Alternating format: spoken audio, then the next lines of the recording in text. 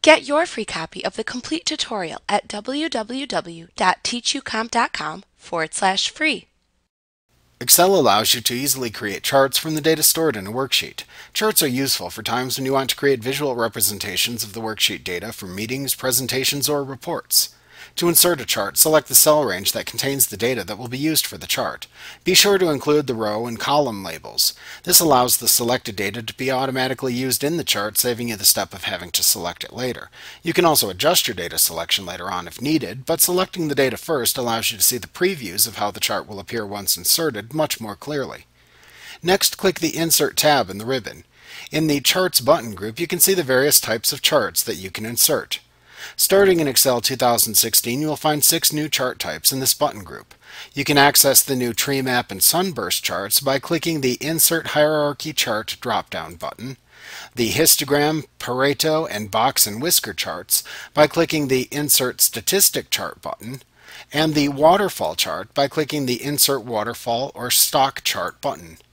Starting in Excel 2013, you can insert a chart by clicking the Recommended Charts button to open the Insert Chart dialog box and display the Recommended Charts tab. On this tab, you'll see the types of charts that Excel thinks would best illustrate your selected data. You can click on the choices shown at the left side of the tab to see a preview of the chart appear at the right. If you wish to insert one of the choices shown, click on it to select it from the listing at the left side of the tab, and then click the OK button towards the bottom of the Insert Chart dialog box.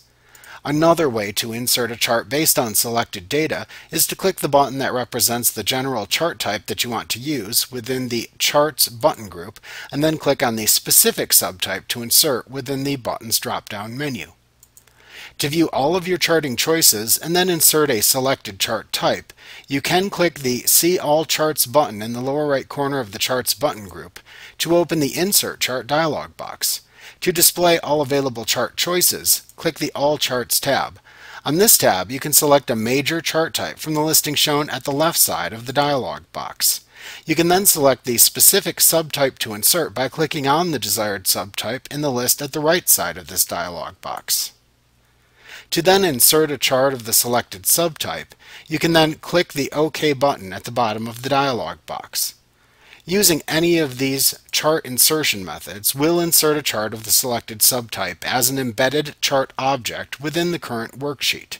The next thing that you should immediately notice is that when you have a chart object selected, you will see a new contextual tab appear within the ribbon. This is the Chart Tools tab, and it consists of 2 tabs, Design and Format. You will use the buttons within the various button groups on these 2 tabs that appear in the Chart Tools contextual tab to make changes to the selected chart objects. When a chart object is selected in Excel, you will see a 3-button grouping of chart options appear at the right side of the selected chart object. The buttons are, from top to bottom, Chart Elements, Chart Styles, and Chart Filters. You can also use these buttons to make changes to your selected chart object. Like what you see? Pick up your free copy of the complete tutorial at www.teachucomp.com/free.